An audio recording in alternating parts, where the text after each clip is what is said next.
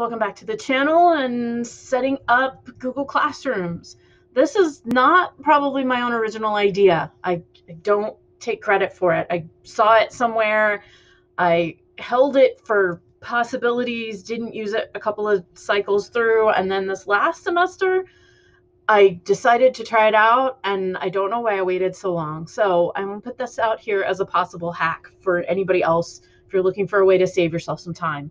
If you are somebody creating multiple sections of class, you want to consider how you're doing that. I'm teaching high school classes, and I'm going to send out the same kinds of information several times to all 6 sections of whatever it is I'm teaching. 3 of these, one of those, one of something else. I'm going to send them all the syllabus.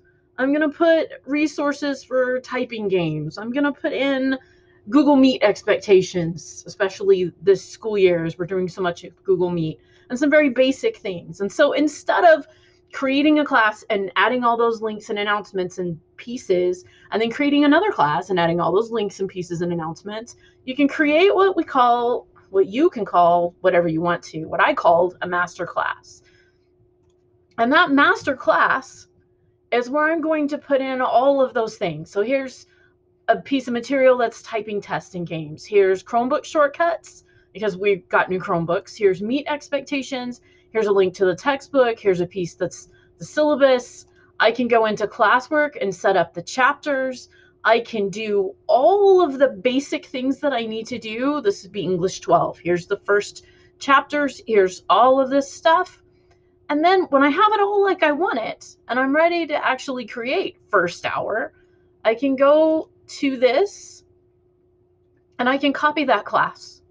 And I'm going to name it whatever it is that makes sense. Maybe it's the subject, maybe it's the class period, maybe it's the year, maybe it's some combination of those things in here. And then I can say copy. And it's going to take that master class with all the links and all the announcements and all the basic beginning stuff that I wanted every class to have, or all 3 sections of this class to have. And there they are. I don't have to duplicate that work. The more generic you make your class, the more different ways that you can copy it. But the more specific you are, maybe the more useful it could be for you. So there's an idea. It really saved me a lot of time this past semester as we were starting out fall of 2020 and chaos and everything changing all the time. My students knew that they were going to get these things, and they didn't know I made a master class.